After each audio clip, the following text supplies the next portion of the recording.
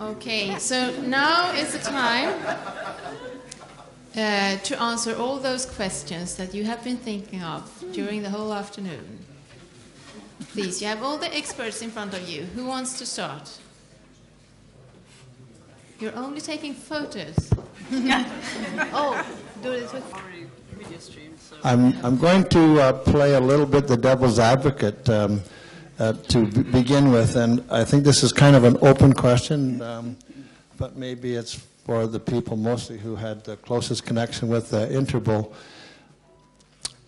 What kind of cause and effect do you see in terms of where the cattle industry has gone between we talk about genetic diversity, for example, and the size of the breeding populations and the concentration of agriculture in the hands of fewer and fewer people? Is there a direct correlation between how successful the InterBull project was and the fact that we have a much different dairy industry, for example, with farms with 600 or 60,000 cows milking and almost no small farms anywhere, at least in North America, milking? And the question is then, will this project potentially do something similar for the horse industry? So as I say, it's a bit of a devil's advocate, because I think we have to know potentially what the impact could be and whether it's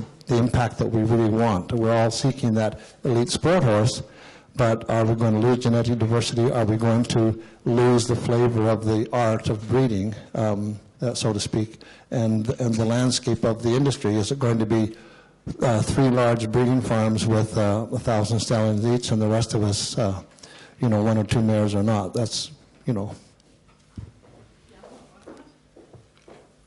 can start. You can talk. I think there are 2 important questions that you put up, really. The one about genetic diversity is very interesting, and it's different in different breeds. And it's also a question about how was the development of genetic diversity going before the InterBull came into picture. And my recollection of that was that people were running after the same bulls all over the world, independent of what they knew about how they would fit to the different environments. When we introduced the genetic correlations, it meant that we got different rankings in different countries. And actually, the top bulls in one country was not definitely the same top bull in another country. So it counteracted the narrowness of the genetic diversity, in fact, by applying those genetic correlations. Then the general figure is, of course, that you get access to the whole global population. And that could have meant otherwise, if you didn't have the different rankings, that you were running after the same bulls. But that's what they did before we did it. That's my recollection of that issue, and I've looked at the inbreeding coefficient of several breeds. It's more prominent or more clear with an increased inbreeding within the Holstein breed, which is the biggest breed, compared to some of the others, where you did expect otherwise that the inbreeding would be larger in the smaller breeds. So I think the effect of InterBull has been positive in general, because it gives an opportunity to analyze the situation on a global scale. I don't know whether Reinhard has something more to add to that. I may add a few things to the horse industry.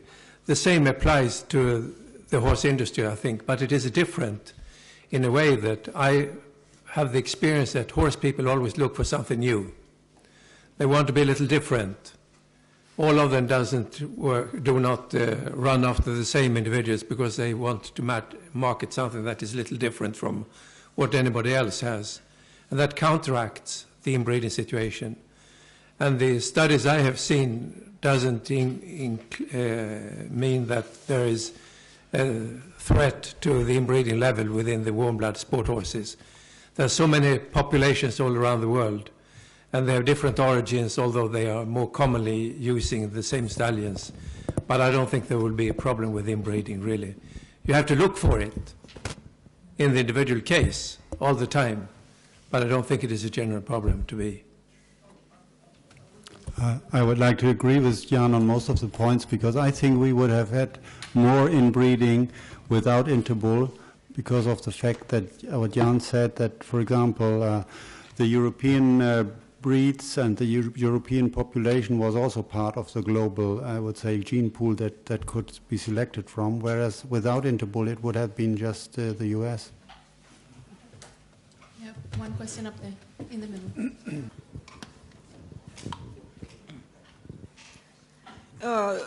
From a genetic point of view, when you have the same stallions breeding all over the world, your genetic population will turn into a favored population rather than into a common population, and that always presents a problem. Like recently we have had this discussion with the WBFSH syndrome that has now spread all over the world, and there is a movement towards recording this data, which is very well, but still the problem remains that you make more choices because of a successful stallion, so to speak. So you narrow your gene pool and you introduce more genetic mutations. Please. I may start off the response to this. I think the most important thing is that we have a good recording of defects. And that has been so in cattle breeding. We have had a number of defects that has been eliminated out of the populations because we have had enough use of some of those bulls that were found. Previously, they were not discovered. We had the defects, but they were not discovered because there was not clear reporting and was not big enough groups where they could find them. So we have very good examples, but there is no guarantee that there is no mutations coming up, definitely. But the better recording we have on a global scale, the better it is for an opportunity to combat those defects in the population. Each of us in this room contains, I think, has gotten in his meiosis when the cell from the father and the mother melted together, I think between 5 and 7 mutations. So I think we will have mutations every generation, and as Jan said, it's a kind of a monitoring, and this more informative data gives us also the handle to use it. To work with it in a breeding program. You cannot get rid of mutations, and I think mutations is not a question if you use few sires or many sires or so, they just are there. And if they are connected to important traits like jumping ability or dressage things, then they go and spread in your population, and after some generations they pop up, and if you have mating of 2 that have the same recessive allele. We have another comment from Kathrin Stock, and then we go for the question up there. Yeah. Just a brief additional comment, because tomorrow you will also receive the brief report from what's going on in science. So, and I will give a short insight into a recent study we have performed on WFFS, just to track and to show where it comes from, how it spreads. So our status quo, what we know about it. For sure, it's not new, this mutation, so it's just that we have covered it. And if it's another piece of information we got. And if we are able to use the maximum amount of data and make best choice of it, of all we know, and add on, for example, worldwide information about other traits we are interested in, and it's not only highest level performance. Already in the break, many people approached me, well, do you think it's possible with additional traits, other traits? So we all have our different opinions about what the best horse is. And so it's many tiny pieces of the puzzle. And if you put it together, it means optimum use of data. And so the more collaborative and international we get, the better choice we can make. So, and you cannot avoid any mutation, any defect, any, I don't know, not optimum level of some trait in some horse if you close your eyes. So it's really use a maximum of data. I have two questions. The first one is for Reinhard. Thanks for your presentation. First said the cow is not a horse, but you make one word interesting for me. It was the temperament. How do you score the temperament of a horse? And how do you go with that information or that property in your numbers? You mean on a horse or on a cow? No, on a horse, huh? You said on one of the last sheets you said we have for the horses a temperament of the horse. So that was interesting. How do you calculate, how do you score that point? Yeah, I just made the comment that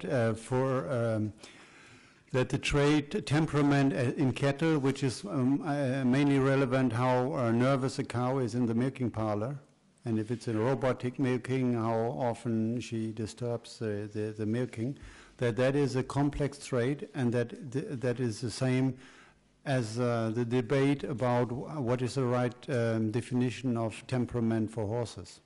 I don't have a solution or an answer, a concrete answer for horses for you. Because it is the inside of the horse who makes the performance to perform for a horse. So that's the complexity, and that you make it eagle like a cow, and that's for me not eagle. So you have in the cow world a lot of properties you can calculate, and you can see it how it is, and you can and that's the more complex for the horses. Also for dressage, the same. I agree with that. I agree. Okay, thank you. I have the one for the last one for Åsa.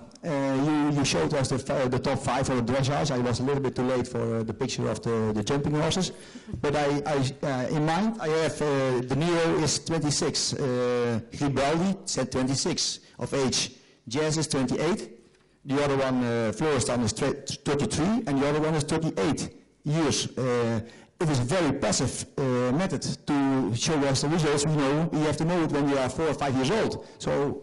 Yes, how do you get that information?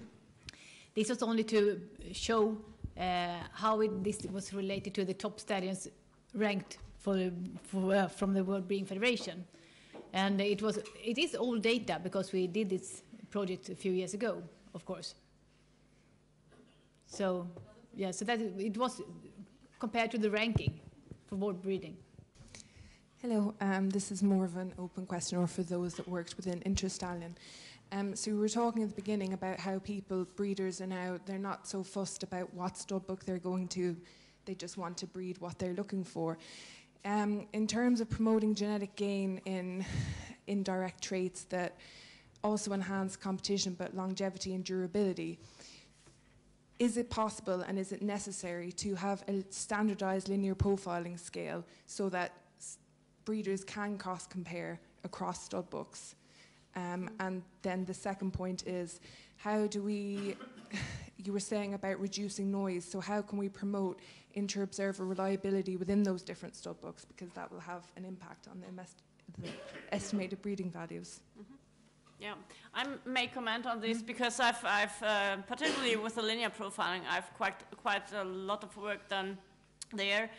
We have these international meetings where we really try to get as many people as possible together from the stud books, really the judges doing the linear profiling in the different stud books, to do some work on the harmonization issue. But still, we have some very well used linear scale, which is quite comprehensive. Many stud books are using it successfully, but we have also other stud books using their own smaller, different, whatever linear system. It also works quite well. And from the study which I've reported from, it's not that we have the same linear sheaves in Sweden and in Germany, but we have identified that, which is actually extremely plausible, that the most important, the most informative traits are very, very similar in their definitions. And so the correlations were highest also for these traits. And for those where we thought, well, it sounds more or less similar, but yeah, not very exactly the same definition, then the correlations were lower. So this pattern was also, as we expected, on the level of the breeding values. And this supports that there is always some noise, and the noise will be reduced the better we get in harmonization, standardization of the recording, but it's still possible if we are not very close at this 100% identity of how we handle these schemes. it works. It's possible. So may I add something? Sorry. I may just comment upon the question about the durability of the horses.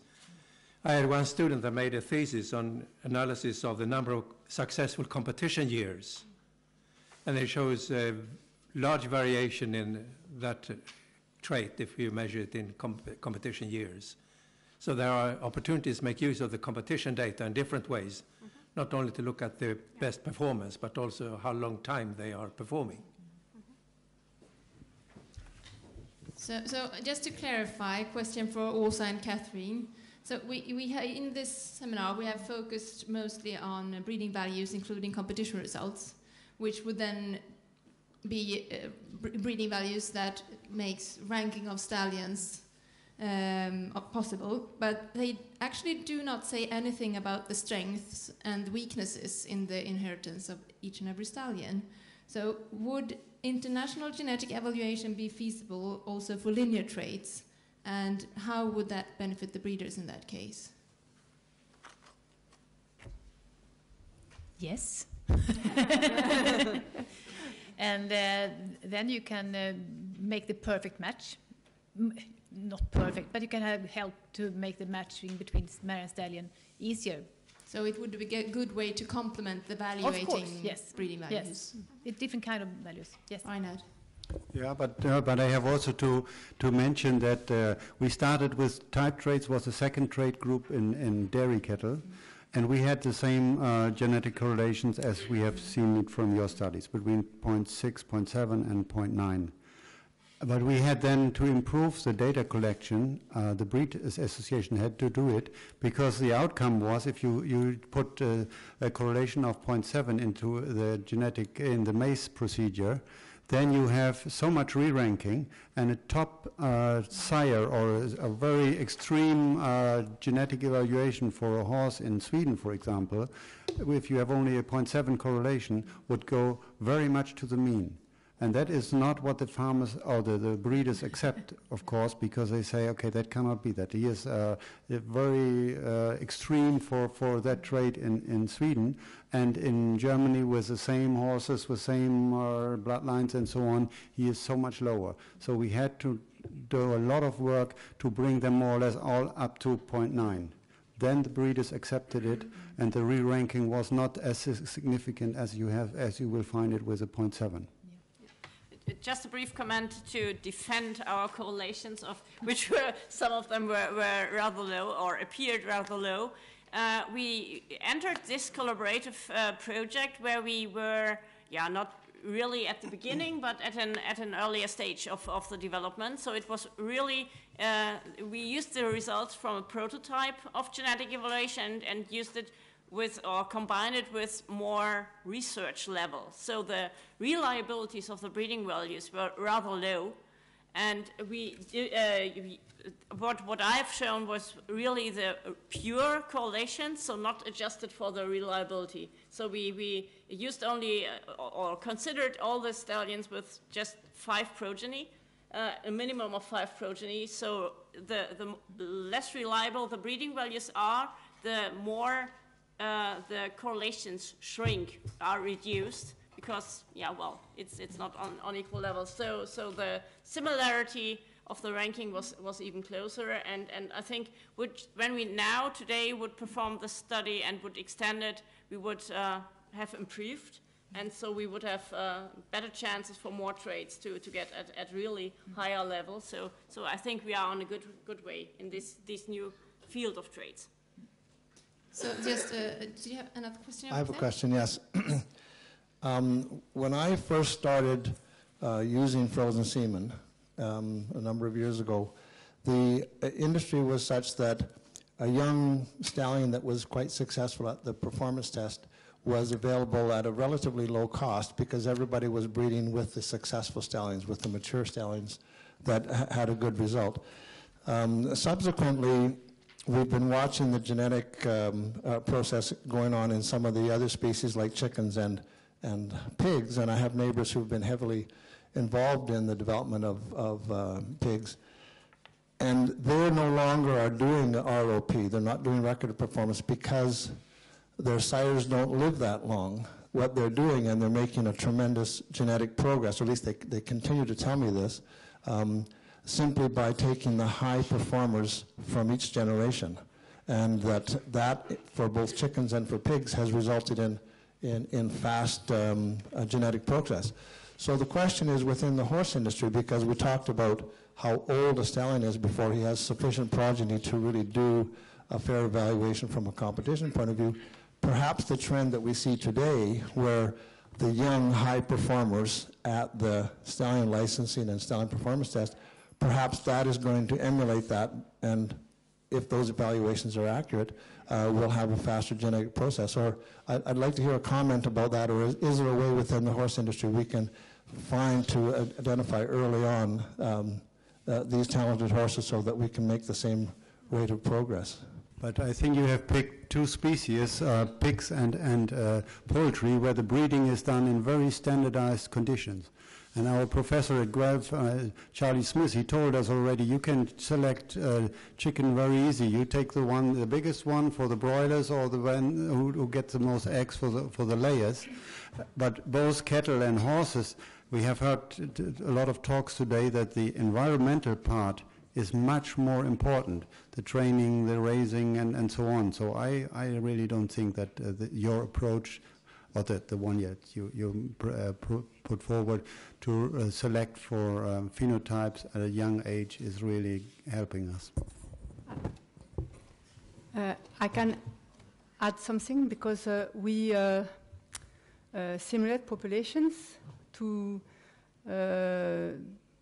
know which is the best way to select horses for competition traits, and we compare different schemes with selection of young horses before performance in competition, selection after performance in competition, and selection with progeny in competition. So 3 stages of competition of selection, and it depends on each population on the reproductive traits, or can we measure competition traits on both sexes, how many progeny a stallion can make, and so on. But in our case in France, we found that the optimum was to select horses from performance competition, age from 5 or 6, so with early competition results, but also with results of relatives, so with breeding value, based on our own competition of the horse and competition of sibs and father, mother, and so on. It was the optimum to obtain the best genetic gain. Any more questions? I may comment a little also. I think it's difficult to compare the different species, but it is important to know the differences between the different species. And biology makes a difference for it. A sow gives birth to 25, 30 piglets a year. A horse, 0.7. So only that makes a very big difference when we compare different species and industries. But I think specifically in the horse, where we have late results in general in competitions, that's the reason why we developed the performance tests for the young horses. Young horse tests and performance tests for stallions, they are specifically important because they have a very good heritability usually, and you can make use of these talents to further test them in competitions. Since no one else is asking questions, I have another comment or question that I would be interested to hear your comments on. With these species we're talking about, you can historically document how fast a chicken put on weight and how much milk cows were giving in 1950 and 2000 and so on. With the horses, we don't really have those kind of benchmarks. And I'm wondering if there is something we should be looking at in terms of how we do this evaluation.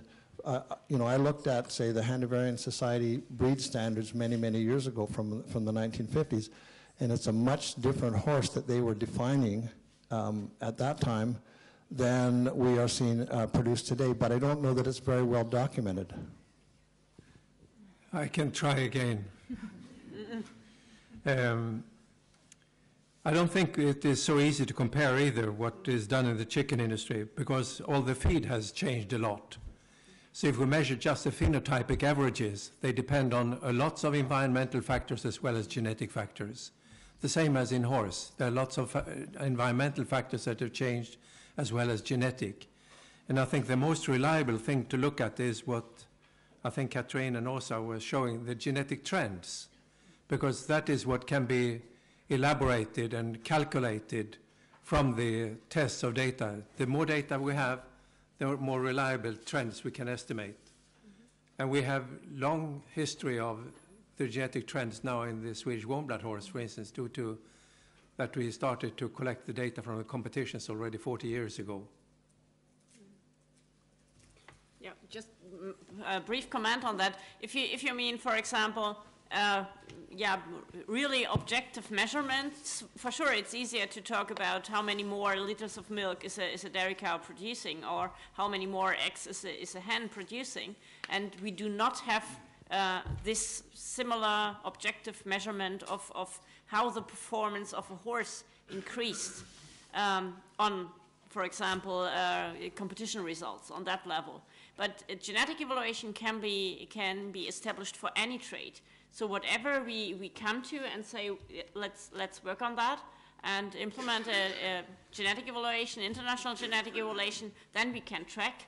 And we can always do it on a genetic level, follow up the genetic trend and see, well, how well have you already selected for it, and how well are you doing in the next years when we have implemented the breeding values? Do you breeders really use the breeding values? We can track that.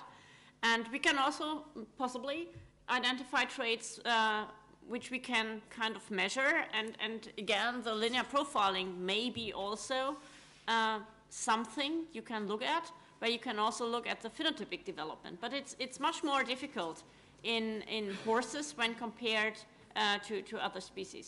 So it's a different way of thinking we need. But there is one trait that you can easily do it with, that's withers height. Yeah. This is And that has been shown in many studies that the horses are bigger. The same has happened in almost all species. Men look for bigger animals. I don't know why. So please, we have a question from Eva Maria. Yeah, really, one of the things that came through at the beginning was of this, the project that you had before was the fact that the implementation was a challenge at the end, and you spoke about finances as being a large contributing factor. And so in order that we don't see a repetition of the same issues, is there a plan then if we do move ahead in a cooperative manner to ensure that we don't fall again at the same hurdle, and can we all work together on that, and what can be done? There is no plan at the moment, because this was the first step to investigate the interest in international genetic evaluation, and if there is a solid interest, we would like to go forward and investigate how this can be financed, both in an upstart phase and for a routine genetic evaluation in the future. But no, there's no solution today, and of course this is an extremely difficult question. But we will hopefully elaborate on it in the workshop tomorrow, and we will certainly come back to it afterwards as well. Are there any more questions from the audience? May I put... I have one question also that I find interesting, because last year we had a seminar on genomics, right? And today there is a lot of discussion about genomic breeding values, also for sport horses, something that the cattle industry has been using for several years now.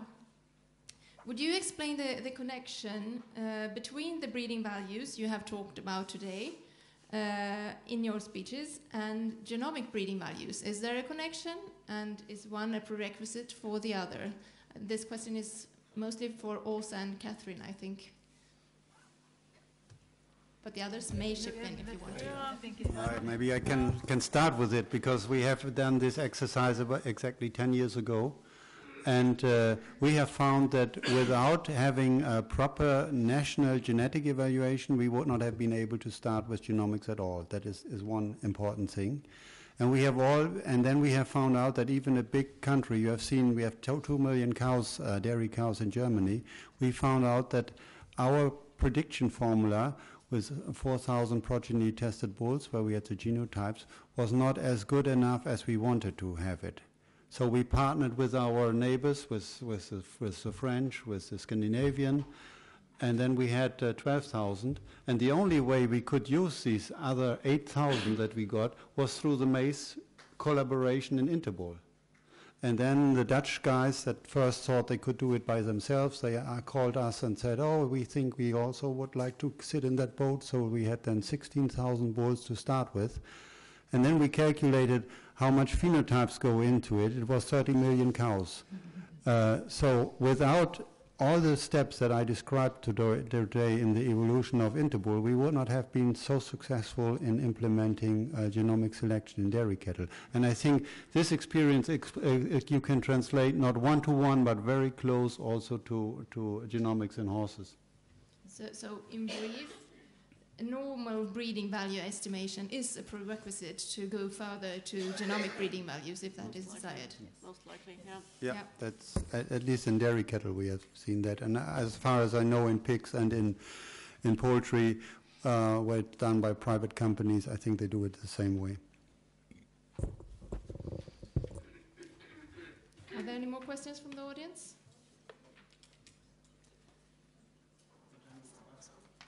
In 5 minutes, the bus leaves, so we have room for at least one more question. One question regarding, I was thinking about it when I heard Chris elaborate on just having one ranking for stallions, but international genetic evaluation, if you don't have a genetic correlation of one, produces several rankings for each country. So what if we would produce breeding values only using the FEI data? Would that be possible? Or if not, why wouldn't it be possible? It is not possible to use only FI data because we have to evaluate the production of stallions. You have to know how many you have good production and how many you have bad production. And to have bad production, you have to have national results. It's impossible to have a good evaluation of the production of stallions based only of international data because you have to refer to the whole production of the stallion. I don't know. Yeah, maybe a very small comment. Jan had addressed it very briefly because we were not supposed to talk much about theory, but genetic evaluation is always has something to do with normal distributions. So you have some very bad ones and some very good ones. And when you only use the best horses of all the countries and stick it together, you are talking about very, very few horses, all from one side of your distributions. And if you can imagine, the differences between these horses may not be so huge, at least not when compared to the very bad horses in the different countries. And you are more or less forced into making severe mistakes when estimating breeding values only with these top horses. So I think there's no way to go only with the uppest level performance information, so FEI data, stepping into a genetic evaluation. You see, every time Kathrin speaks, I get a question. Sorry. What I'm taking away from this conversation, though, is that the risk is minimal, the benefits are tremendous in terms of the industry, and that it will perhaps give the breeders the tools that they can begin to select, because we have to keep in mind what is my breeding goal, my personal breeding goal, my farm breeding goal, or my stud book breeding goal, and use these tools to select. And perhaps that will mean that I will decide that there is a stallion that is not popular, but that has those genetic characteristics that we want. But that brings me to the question, then it's going to be very important how we define what what the parameters are that we are testing for, and perhaps related to the question of temperament, some of these characteristics that it seems to me we focus so much on the elite sport that perhaps we're at a point where that's probably not the biggest issue. How much higher do we expect these horses to jump? But perhaps the issues that are of most importance to our breeders and to our our general marketplace is the temperament, the rideability, the trainability, the longevity, those kind of characteristics. I think it is a good summary of what we have expressed in various ways here. I think when we're going back to Reinhard's presentation, what we did in InterBull, we started with milk production, we added conformation, we added health traits, reproduction traits, longevity, and a number of traits that forms the total index that you are selecting for. But it is more easy to calculate the international breeding values for the different traits, and then you pull them together in your own way, within the country or within the stud book or for yourself, because you need to have a good incoming values to start with for the different traits, and then you pull them together to make a total index. So, Alison, please. It's more a comment than anything else. I'd like to congratulate the panel, and I hope that all of the work that's been done from InterStallion, from its inception to now, I think at this point, part of Chris's question where he asked about potential inbreeding, I think the possibility is exciting at the moment because semen is going all over the world and people are using genetics from all over the world. The connectiveness now is probably much greater than it would have been back 10 years ago, 20 years ago. And I hope that the stud books here today appreciate that we have the expertise to do it. We now have possibilities with data that wasn't there then either. And I hope that everybody will come on board and embrace the sharing thinking behind this project, because I think it would be of benefit for all breeders, and as was demonstrated well today, particularly for the small stud books, with not enough either money or data. So I hope that the stud books tomorrow and from then on will come behind us and let this get off the ground. Thank you, Alison. I think actually that would suit us very well as last words for today, because the bus will leave in 5 minutes.